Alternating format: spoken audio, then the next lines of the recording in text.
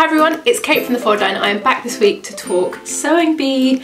I'm sure many of you sat down and watched it last night and really loved it. For anyone who is new to our channel, every week we do a roundup of patterns that we think we saw in the show last night.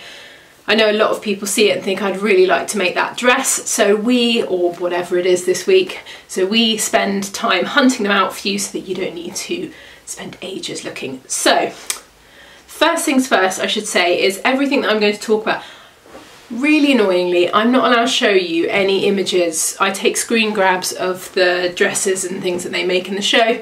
Annoyingly, I'm not allowed to show you any of them for legal reasons, which is really boring, so I will explain them.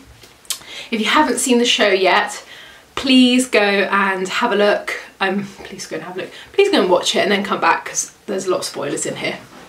So, first week, week one, there were 3 challenges, which there are every week. The first challenge was a technical challenge where they had to make a kind of very simple shell top. The second challenge, which we don't cover because they're quite mad, as you saw last night, is the DIY one. So it's kind of upcycling, and this week it was t-shirts with a theme, so they use them to make lots of kind of crazy outfits. And then the third part is the sort of, I actually can't remember what the third one is called. Any ideas? What's that challenge called? The last one, where they get to pick what they want to do and there's a theme. So this week was buffet dress. I mean, I'm not gonna lie, have you ever heard of that phrase before? I actually think they made it up for the show. I've never heard that before.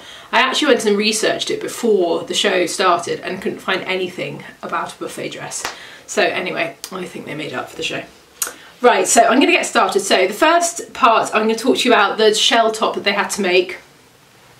This was a really nice, simple first challenge, I have to say. Sleeveless top, facing, bust darts, seam down the centre back. We did quite a bit of research, and I think the best option for this, the closest one, is the Ultimate Shift dress from Sew Over It. Actually having the seam up the back was the thing that I found the hardest to find. And I think this one is pretty close. It's got the facing. In fact, I've made this, so yeah, it's nice. To me, this is the closest that you could find. I've got a couple of other options as well, just because, you know, why not? The next one I've got is the Willow Tankin dress from Grainline Studio. I thought this one was pretty close. Again, bust darts, it doesn't have a facing, it's on this one. But this one is a really popular pattern. I thought I'd pop it in because it's nice and simple, and if you don't want to do a facing, this is, they're kind of turned and turned round the neckline and sleeve armhole. I'm sorry. Talking rubbish today. I was up quite late last night looking for patterns, so that's why I'm a bit all over the place. Yeah, and as I said, nice relaxed fit. The final one I've got in the sort of simple top options is the Ashton top from Helen's Closet. I put this one in because I thought this was a really, it was pretty close. Her version of this is quite cropped, and I thought this was quite nice for summer. It's got a really good size range on this one as well, so if you were looking for a simple kind of shift top, this would be a really good option. So I'm going to now launch into the last challenge, and obviously this week it's going to be quite a long one because there's a lot of people, 12 people.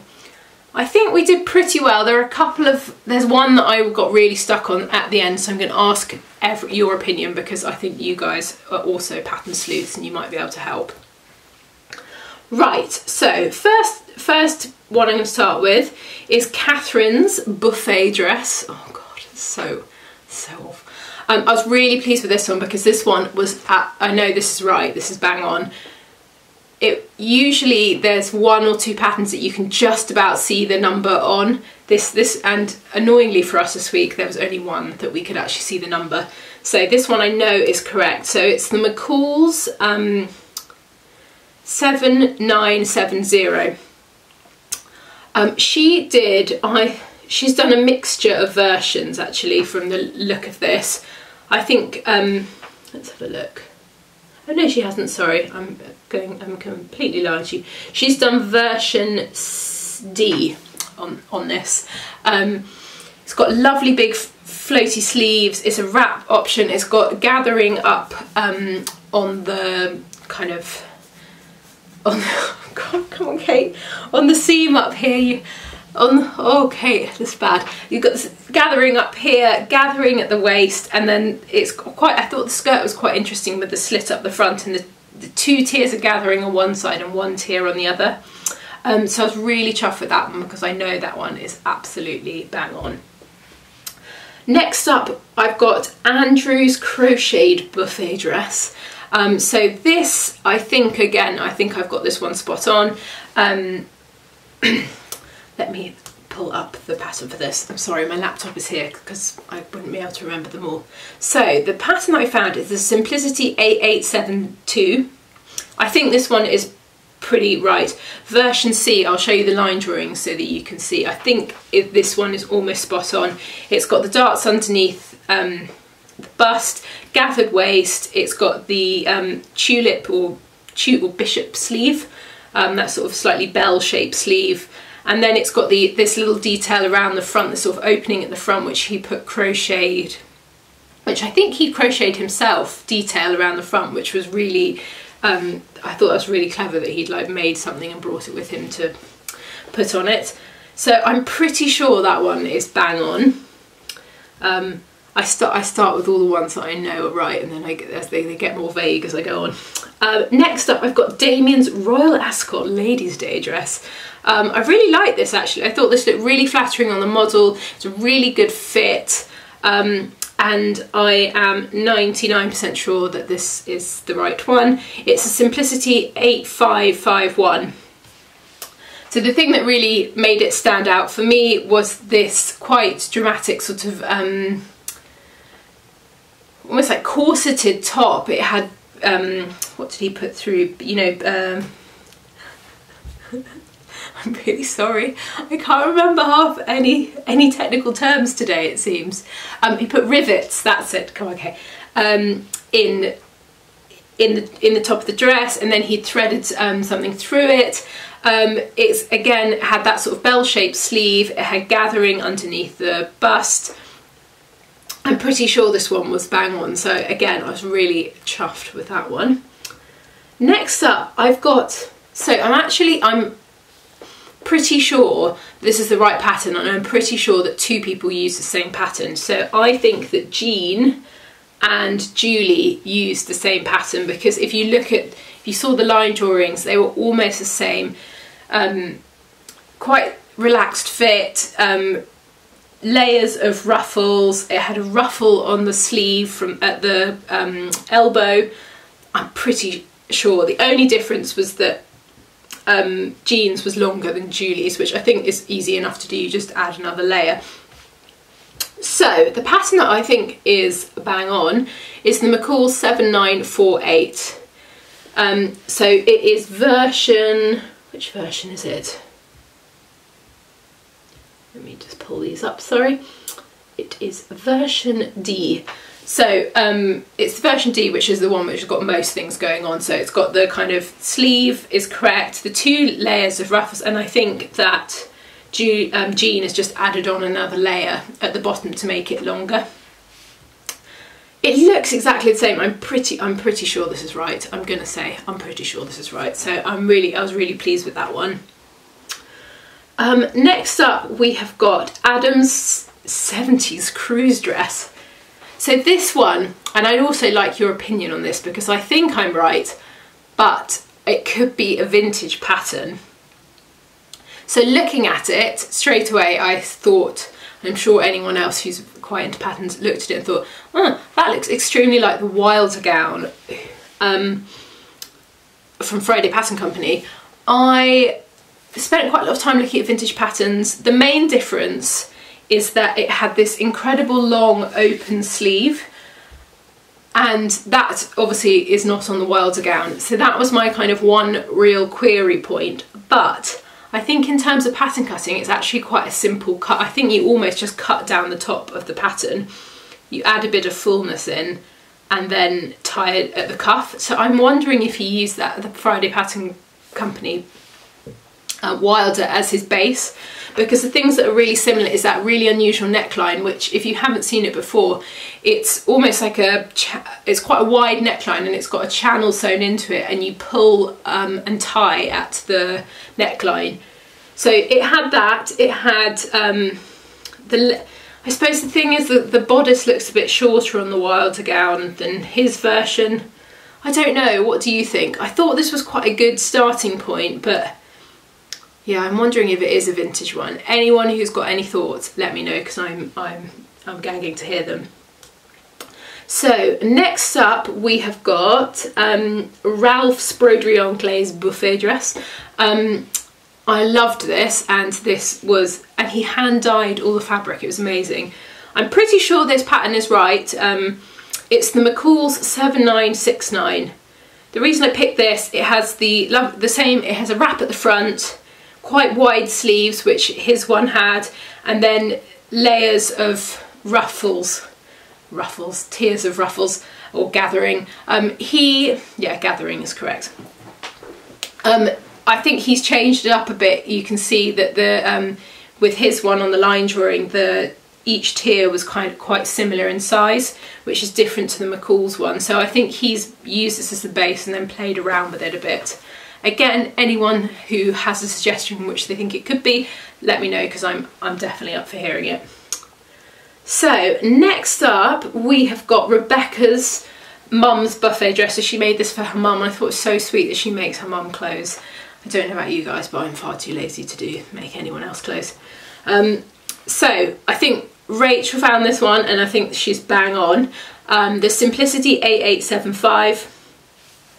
It's got the same slope. I mean, yeah, this is pretty much perfect. It's got the lovely tulip sleeve.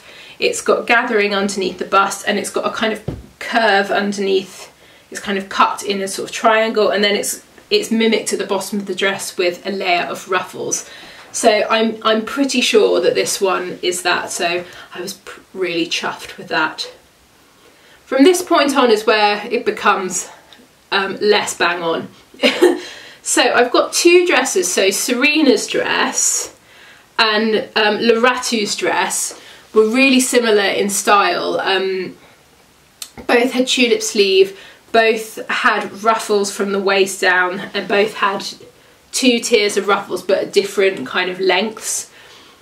I've got two patterns, two options. I don't think I got a perfect match for this, but I thought these would be good starting points. And again, if you've got any suggestions, let us know.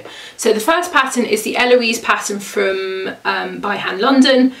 I picked this one in because I think it was, yeah, Serena had based this on a dress that she saw Villanelle wearing in Killing Eve, and I did a pattern hunt for this because someone sent it in, and this was the closest pattern I could find. So I thought this would be a good starting point. The sleeve isn't correct, but I think the rest of the dress was right. So you can see it here. The thing that really cinched it is that she had a tie at the back, which the Eloise dress has. And the Eloise dress, if you haven't seen it, it's got lots of different variations, so it's quite a good one actually, because you can kind of mix and match bits to make it however you want it to. So I thought that was a really good option. Well, again, mix and match between the two because they were quite similar. For Loratu's one, I picked the McCall's 8085. Again, actually quite similar to the Eloise one. It's got more gathering at the waist, it's got two tiers of gathering, the sleeve isn't right, but the neckline's right, the rest of it's quite pretty similar. So I thought that could be a good starting point for that one. So, got two more, and then I will let you get on with your day. The first one is Fairy's dress. This one has really annoyed me because I think I've seen it and I can't find it. I've got a good option as a starting point, but it's not perfect. Please, if anyone knows, let me know, because it's driving me absolutely bananas. So the pattern that I thought was a starting point was the Vogue 9239. The other thing I will say as a kind of pattern sleuth is that I saw in the background that it was a Simplicity pattern, but for the life of me, I looked through all Simplicity patterns, I just couldn't find it, and it might be a vintage one. So I know this Vogue one isn't right. but it's a good starting point. So the Vogue 9239. I put this one in because basically the sleeves are really similar, and actually finding that sleeve shape was really difficult. I couldn't find anything else. Obviously the shaping is wrong, but the bodice is quite similar. I know that her one had a seam up the centre front and a keyhole opening, but if we can't find the pattern and you're desperate to make it, I think this would be a good starting point. And then you'd have to kind of change up the skirt bit and add the layers of gathering. But sleeve wise, I mean, that's the only bit that's similar. I thought this was a good kind of starting point. Right, last but not least, my failing, and this is where I need your help. Adrina's dress, Adina's dress really annoys me because, again, I think I've seen this somewhere and I can't find it. So the interesting thing about hers was it's cut like this, so it comes down to your waist seam, and then it has a panel across the middle. So it could be part of a costume pattern. I don't know. And she did this amazing detail where she'd put these rouleau loops kind of overlocking each other down where the two fabrics meet. It looked lovely, but I can't find the pattern and it's really annoying me.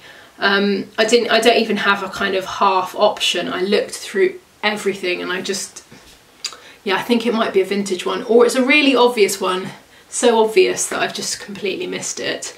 So if anyone has got any suggestions, let me know. Anyway, I hope that was good, and we will be back soon with another video, and we'll be back next week with more Sewing Bee intel.